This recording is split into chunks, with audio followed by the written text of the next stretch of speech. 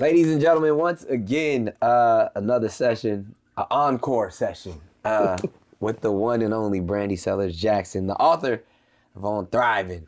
You've been helping so many people in our conversations. I mean, through your book. I mean, even talk. I mean, God, Oprah and them's attention and stuff. Like you one of the new voices. How does that feel?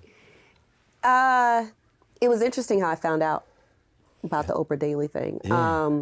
I had just finished riding a roller coaster, like a real roller coaster, at an amusement park with my kids. Yeah. And so afterward, I don't know why I did this, but I decided to check my email. Because that's what you do after you ride a roller coaster. You go straight to the email. Yeah, so I did that, and then that's when my team was like, hey, Oprah Daily. And I was like, wait, I was shaking a lot, so maybe that's, but yeah, it's been great. And then even like, people, I would say that speak so highly of you and that have even been in those, best-selling spaces and been in the worlds of the Oprahs and all the talk shows is Dr. Laura Berman, who kind of the person who connected us. It's just rare air that y'all are in of like helpers and healers and leaders of today and everything from, working on yourself to even your own personal relationships. And that's, we were just talking earlier, like this is a great success, but I would say probably your greatest success is probably your family and you've been married for 18 years, together for 20 plus. Yeah. How in the hell do you do that? Like, that's impressive. Like, that's true success right there. Being, in today's day and age, and you talk about this in the book. Like I told you in the last session, I'm gonna get all in your business. I'm fine with that. You were talking about, you and your husband's relationship, and even early on, struggling with things with infidelity and, him kind of, I think he's in the music space. Yeah.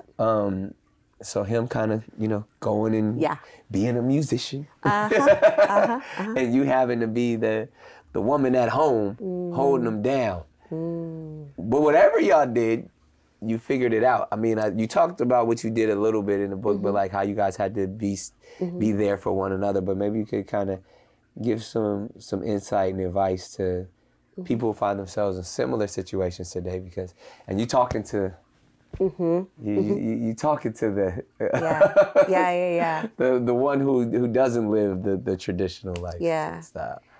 Well, first I'll say this, the fact that we've been married for 18 years, after discovering the infidelity, our goal was not to keep the marriage together. I think that when and if partners find themselves in that, I think sometimes that's their goal, is to keep the marriage together, keep the family together, Right. That wasn't our goal. Our goal, my goal, let me say that, my goal was to heal. My goal was to, for once, not worry or think about my partner, think about me. Because when we got together, I mean, we were kids. If you think about that, like, we got married when we were 23. Oh, yeah. True kids. 23? Yeah. When I think of that, and then we had a kid a year later, our prefrontal cortex wasn't even fully developed. Wasn't even developed yet. Which checks out on some of the decisions we made. It's like, wow, that makes sense why that decision was a little dicey there. Yeah. But I think of that, and for the first time, I needed to heal. I needed to check in on Brandi. I needed to be less concerned about my partner or this human that I decided to partner with. Right? And so I would say for us, the way that it has continued is that our healing has been the bedrock. And it just so happened that he started to heal. And he started to do his inner work and figure out, why is it that this was an option? Why is it that I made a certain decision and I decided to do this? Why is it that I wasn't honest? Right?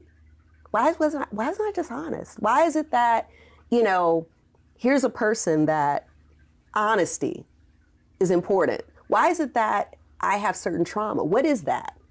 So because he started to heal and I started to heal, it just so happens that our marriage ended up healing. Right. That was, though, not the forefront.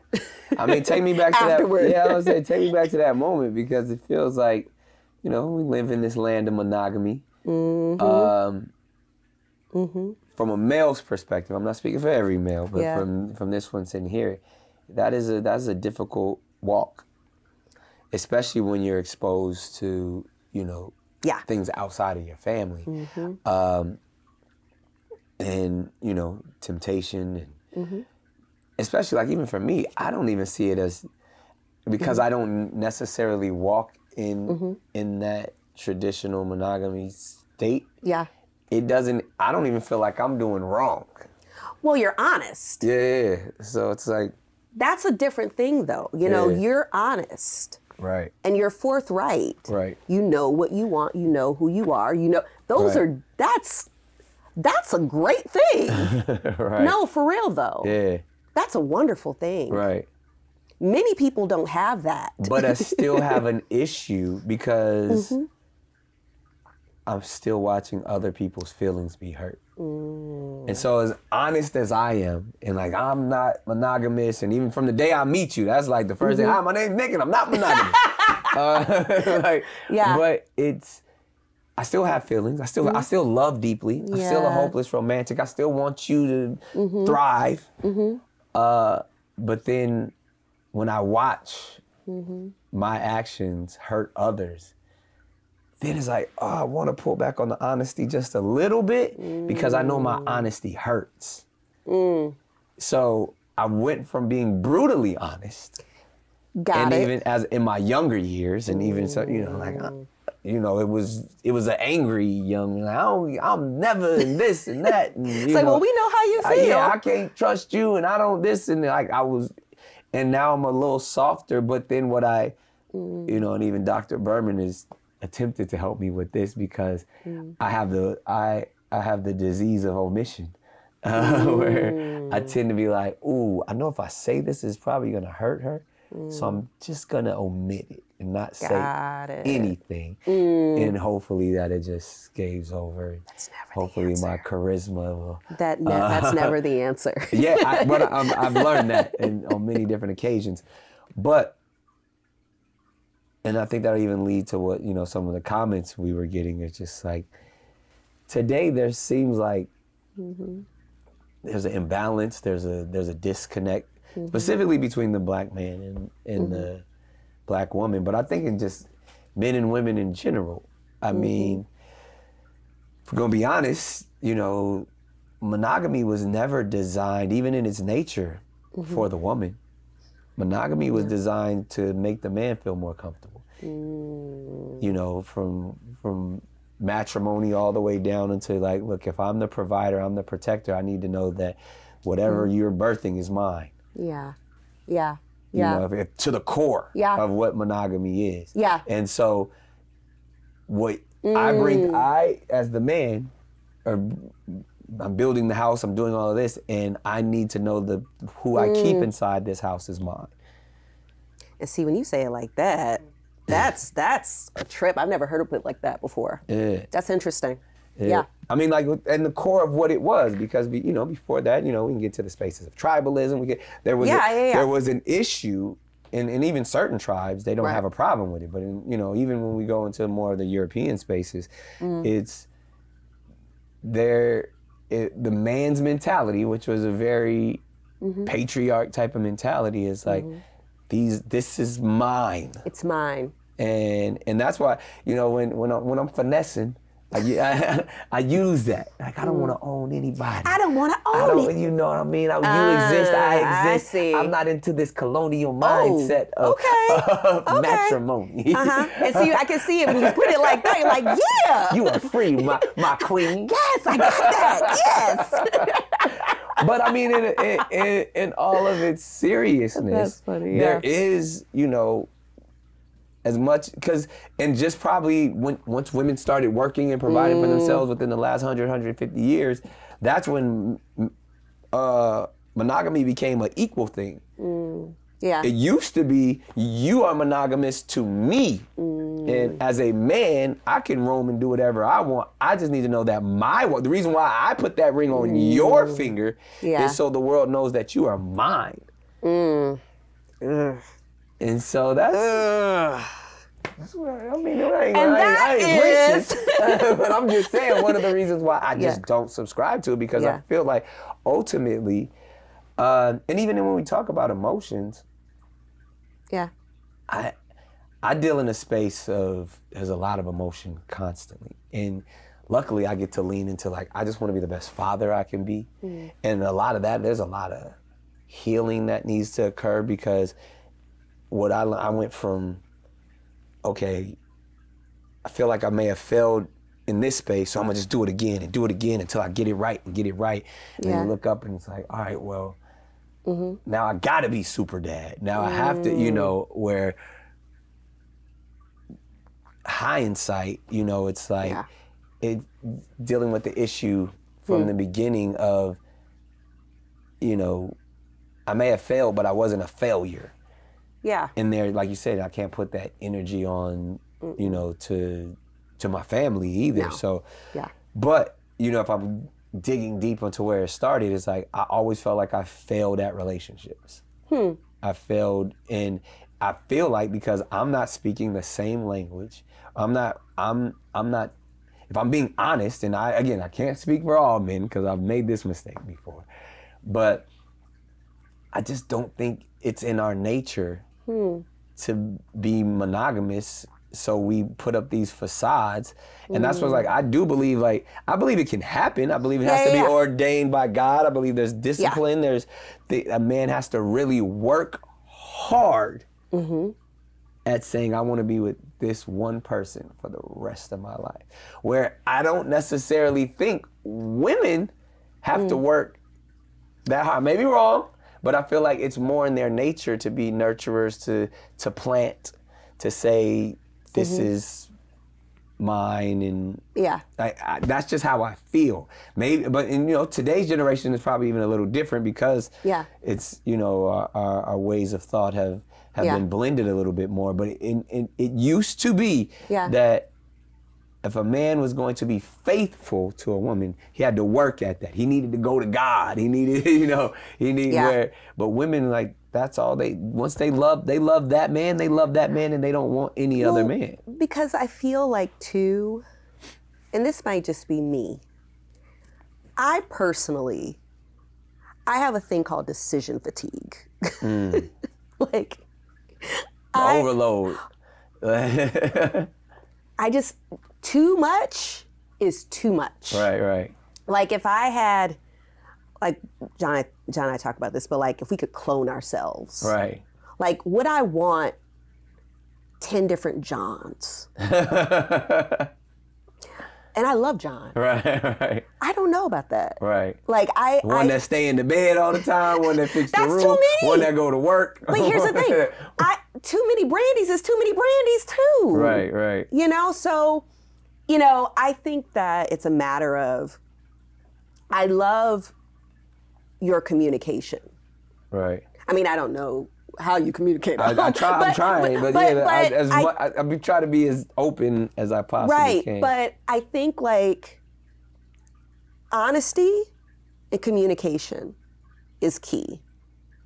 If you're doing that, that's wonderful. Because then I'm giving you the decision. It's like, right. I don't ever want to make it seem like I'm running game or any of that type of stuff, because it's like I don't like to be like, it's not my responsibility to make you happy. You're responsible for your own happiness. You knew. I don't say this anymore, but because I'm a little softer with my approach. But I used to often say, you knew what you signed up for. Yeah. Because I'm so honest. I'm so upfront. Yeah. And if you still, willing to rock with me, this journey is a bumpy one. It's a fun one, but it's still, you can put on your seatbelt. Yeah, I mean, and that's the thing. I think in my situation, communication would have been great. Well, that's the thing. I think people have an issue of when you've been deceived. Well, and you said it best just now. You rob the person of their choice when you're not honest. Right. You rob the person of their choice. Now, granted, if John would have been like, hey, so I want to have for me, the answer would have been no. Right. I would have been like, no. And maybe because I'm selfish. Or maybe human. I'm human. Yeah. I think, listen, it takes, I think, a lot of awareness to be honest in that way. Yeah. I think, actually, I'm not selfish. I'm not going to say that. But I think for me, that's just not the path that I want. Right. Right? But to your point, it robs people of their sense of choice when you're not honest. Right. You know? Yeah, and then it you know, they charge it to your character, which is a lot more work to do. To undo that. Yeah, Good luck with that. Yeah, because then now, you know, you have trust issues. Now it's like a whole bunch. Yeah. Yeah. Before we had the discussion about, you know, a black man being there for a black woman, and I'll even personalize it, you know, just knowing that I've had that conversation of like, oh, you don't date black girls, which isn't true. I love all women. But it's probably now more than ever, especially and I'm gonna tread lightly when I say this, because I know this will spark some controversy. It seems like it's easier for us as black men to operate with other races and other communities because we want to do our thing and not be monogamous and kind of be out in the streets. It's a little easier to operate that way. Do you feel? Then a black woman ain't going for that. Bottom line, like, I mean, they always say, your black baby mama ain't putting up with all of that. It's like, I mean, here's the thing. Which is not true, but so I'm saying what they say. Oh my goodness. I mean, do you feel that as far as the connection or disconnect, and you said it sometimes it might be easier, do you feel like there's an escape? I don't know. Like, is that it? Like, in the sense of like, for example, there's an escape from, like... I'm gonna go deep on you in a minute. I'm scared. No, because I don't know if this is a revelation, but I think... I like it. There's a disconnect. Because if I'm operating how I'm operating to someone who's not in my community, I think I know what you're gonna say, but go ahead. I don't see my mama in them. I don't see my daughter in them. I was about to throw the pillow. I'm like, there's, you know, I think innately as black men, we probably do care for our black women so much. So I don't want you to be a part of my fuckery right now. I don't know. That's a revelation right there. Yeah. That's an epiphany. Well, yeah. Because if I were to ever, I wouldn't, first of all, never do it. But if I were to get married again, it definitely would be with a black woman. For so many different reasons and thoughts, you know, infrastructure-wise. Because I do have a reverence and respect for black women, but I just know my lifestyle normally does not align with what a traditional black woman, you know, lifestyle leads to. Because we, like you said, we come up in the church. Yeah. We have we know the goal ultimately, not just black women in general, is like you want to grow up and get married, live in a monogamous household, and that's you've done it for almost 20 years. Like that's true success. I mean, but it's taken work. It's taken work, and not work to keep it together, but more so our own individual work. Our own individual work. My work over here, his work over there, and just so happened, oh, okay, how you doing? We good. Well, when you know there's a world of Nick Cannons out there. Oh my gosh. my thought process. What is your advice to the young black woman? Is it slim pickings, or is it what's the? I mean, I have a lot of single friends, girlfriends, and they're jealous of you. No. Listen, I have the best. I have the best girlfriends. I will say that, hands down. Like, they are the. Been with her man for 20-something years. No. I have some of the best girlfriends. I'm really lucky. Right? Black women that are just like, I love them. Yeah. But they've said it is slim pickings. And I have heard horror stories, like to the point where I'm like, I don't want to be out there, because it's hard. Yeah. It's hard, and it's a lot of unhealed people. Yeah. A lot of unhealed people. So what would I say to single black women who feel like, yeesh, I would say,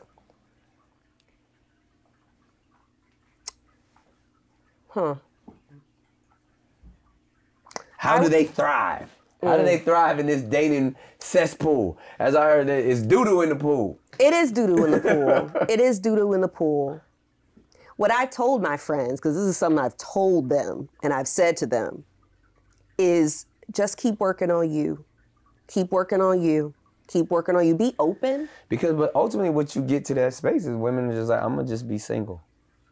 Or, not to say that my world is a world that anyone would desire, but when you're dealing with an individual like me who is upfront, who is honest, you kind of avoid a lot of the bullshit to where it's like, you know what, like I'm not gonna put my hands on you. I'm not gonna try to steal your credit. I'm not gonna try to. Yeah, don't do that. Like I'm not. But like even like I have respect and reverence for every woman that I've ever been involved with. But even in my current scenarios, it's like I'm just trying to provide a better lifestyle. I'm just trying to provide unconditional love. I'm trying to be the best father I can be. I'm trying to be the best partner. I want to see you win. Yeah. And because of the state that I'm in, if I can do that with multiple people, is that scenario better than being alone? I mean, I say this. I would tell my friends to stay away from Nick Cannon. No, I would not say that. That's not what I'm saying. Well, introduce me to some of your friends then, bro. Hey, I got friends. I got friends that are really, really lovely people. I'm not gonna, I totally touched this mic, I'm sorry. You're good. I mean, listen, I would tell them, be open, know what you want. Know what you want. I think there are a lot of us who don't know what we want. And we're kind of sacrificing our wants for just not being alone. Right? So because nobody wants to be alone. No one wants to be. Can you thrive and be alone? I think that we need to get good at. There's a difference between lonely and being alone. Yeah. There's a huge difference between it, right? Right. I don't think anyone likes being lonely. Yeah, no one likes to be lonely. But they said the first lesson of love is you have to learn how to be alone. Right. I think we need to get comfortable with being with ourselves. Right. And I don't think a lot of us are. So that's why we will literally lower our wants for, okay, well, this person, and they might steal your credit. Right. They might steal your credit. Move into your house. He's homeless sexual. He is totally homeless. But you're not alone. You're not alone. He just Roscoe is here. He had to knock it down. Right? For some rent. Right? Right. So I think we have to get okay with being with ourselves. And so many of us are not. Yeah. We're not okay with it. I mean, I feel like I just now, as of 3 years ago, got okay with being with myself. And you've been married almost 20 years. Right, but that's the thing. When you've been with someone for so long, you almost become enmeshed, where we're just, the two become one, but we have to remember that just because the two become one, they're two different individuals. Right. Right? I just now got to the place like a couple years ago where I'm like, I'm a good hang. I am a really good hang. You are welcome for hanging out with me, John. You are welcome for hanging out with me. I'm a great hang, and I'm okay with like, okay, he's, working, he's doing his thing, we're good now. We have an understanding. He's done work. He doesn't, all that stuff, but I'm a good hang. Right. And I think we have to get to that place. So if I told my friends anything, which I do, you are a good hang, and you need to realize that. Because if you realize that, it's going to be a really hard time for someone just to walk up in there. Roscoe ain't going to be able to just walk up in there. But then aren't you doing yourself a disservice? Because now you put yourself on this pedestal. I know my worth. I know my value. And you're going to be knowing your worth and value by yourself. Well, I think there's a balance, right? Because, yes, I know my worth and I know my value. And I see your worth and I see your value. And I see how we can come together and we can be awesome together. But isn't that dangerous too? Because then you start creating expectations. And then you start seeing like, well, if I do this and I do this and all he needs is a little bit of this and then we gonna work through it. Now, when you say it like that, yes. But I think if it's a thing of two individuals working on their own. Accepting them exactly. for how they are. Exactly. That's another thing too. If it's two individuals that are doing their own thing and they're working on their stuff together separately for a common goal or whatever, I think that's great. I think also too, yes, acceptance. Right. You also need to figure out like, hey, can I live with this thing? Because that's another thing that people get into where it's like they see little things and they're like, but I can change that. Yeah. Or even though that doesn't work for you. And if it doesn't work for you, it's okay. But even like, because the modern woman, and you talk about it, in the book, but it's like accepting who you are, being who you are, thriving in who you are, not just surviving, but thriving. But it almost puts in an energy of, and even like I said, when I speak to my own daughters, it's like, if you become too self-confident, or the term that has been used for is independent, is marriage or deep partnership even desired in the modern woman? Does the average young woman right now think about we're teaching our women to, you are the best you by yourself and all that. Then now, there's no more 18-year marriages. I would say this. What does too self-confident look like?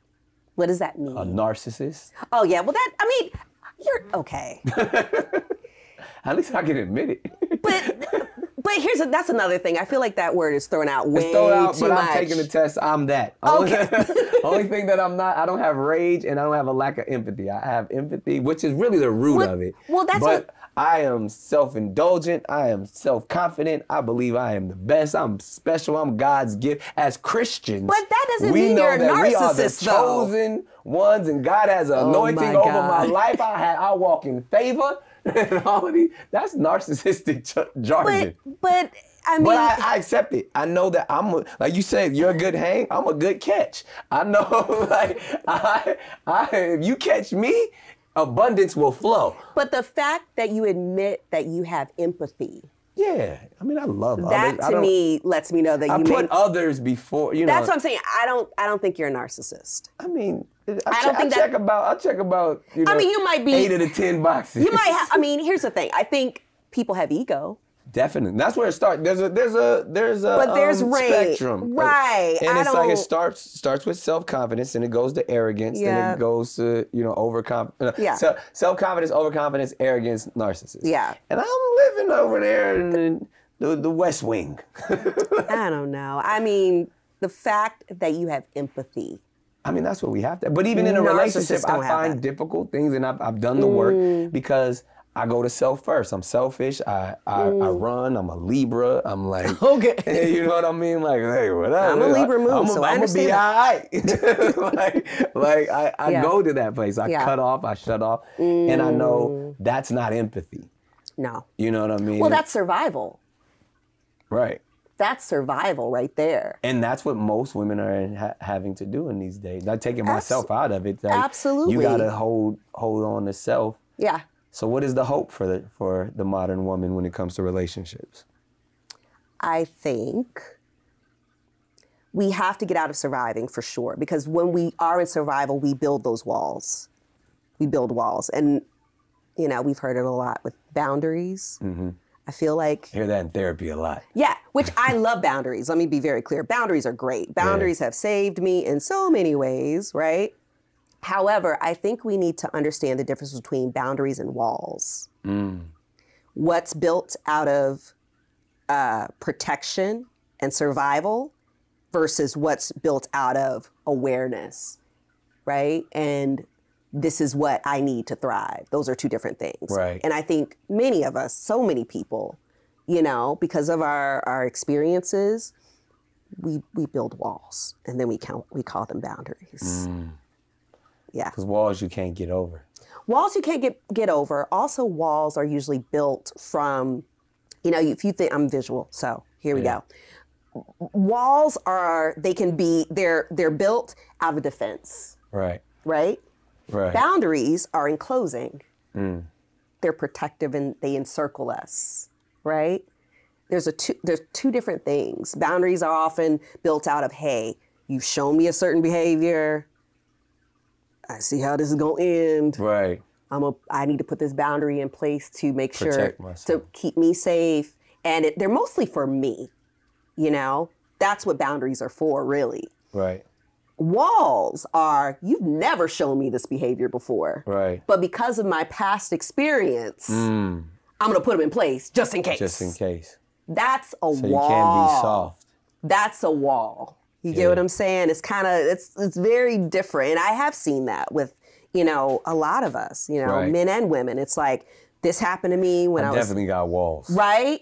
This happened to me when I was a kid. This happened and, you know. Trust issues. Yep. So I'm going to put this wall up. Abandonment issues, all of that stuff. And so therefore you project that onto people you've never even met before. Right. And you're like, I'm going to build this wall up just in case it happens. Versus now if I come up to you and I'm like, I've been sketchy before. Right. Makes sense for you to build a boundary. So what is that? I mean, again, what is that hope when someone who's probably dealt with all of that? Where do they go? How do they thrive? I would say, one, distinguish between the two. Practice mindfulness. One of the things that I think of is ask yourself when you are in a state of, am I building a wall or boundary? Should I build a wall? Is it happening again? Or does this just remind me that it happened? Ask yourself that. So when you meet someone and they seem nice and they seem to be checking all the boxes, but wait, did he just say that thing? You know what? This thing that was really weird? Oh my gosh, wall. Yeah. Instead of doing that, okay, is it happening again? Or does this just make me feel like when whatever it was, happened? Ask yourself those two questions, you know, before you just start getting your bricks and your mortar and cement. Yeah. And again, own who you are. Yes. And walk in your thriving nature. Yeah. I think that's a great place to pause. I think that's just 3 great sessions. I've learned quite a bit. Like I said, the book is outstanding. Thank you. If you guys haven't had it already, please go get it on Thriving. And we got to do this again. This ain't over. You know, the comments is going crazy, especially after this one. But this has been another session where we don't cancel one another. We counsel one another. We create a safe space for a place where we can feel together, reveal together, so we can heal together. Thank you to Brandi Sellerz-Jackson. Thank you. It's been another session of Counsel Culture. We out.